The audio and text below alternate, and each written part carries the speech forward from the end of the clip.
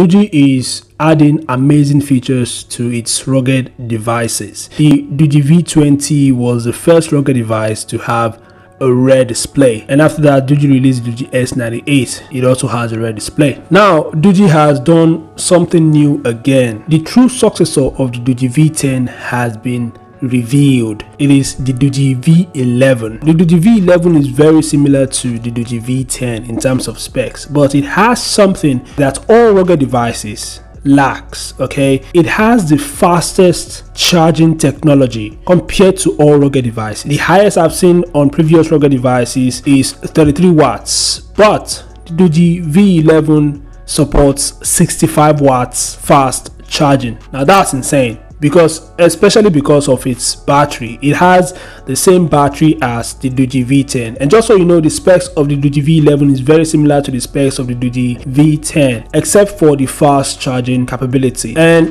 many of the specs of the Doogee V11 are still not known yet because the device hasn't been officially announced by Doogee yet. If you know of any rugged device that has up to 65 watts fast charging, make sure to share in the comment section below. So the Doogee V11, like I mentioned before, is very similar to the Doogee V10 in terms of specs. The few specs that has been revealed are its display. It has the same display as the Doogee V10, a 6.39 inch, perhaps HD plus display as well. Currently the resolution of the display has not been revealed, but it has the same size with that of the Doogee V10. We all know that the Doogee V10 has an HD plus resolution, so we do not know if this new rugged phone has an HD plus or a full HD plus resolution or anything higher than that. It has the same SoC as the Doogee V10, the Dimensity 700. It also has the same memory and the same battery. I think one of the perhaps the only difference that I spotted between the Doogee V11 and the V10 is the fast charging support, which is, like I said,